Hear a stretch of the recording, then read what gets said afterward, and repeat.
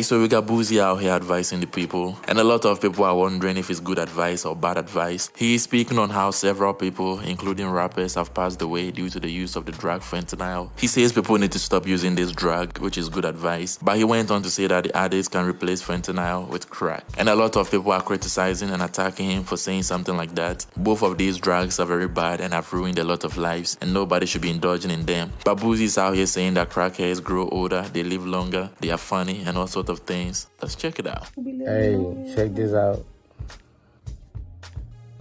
Too many people dying in 2022 with fentanyl. If you're gonna be an addict, you might need to go back to crack. Crackheads live longer than anybody. You still see them around. That fentanyl is way stronger. If you can't shake it, go back to crack. You're gonna be funnier. You're gonna live longer. Food for thought. I need everybody to go to boosiemovie.com, watch the film.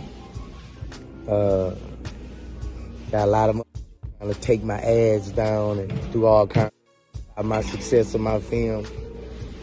But I believe me. I believe in, I believe, bro. The independent filmmaking, and when you do that in this world, a lot of people don't like that. They feel like you competition, So I need all my fans, to go support Boosie, man, and we gonna keep it going, baby. It's just the beginning.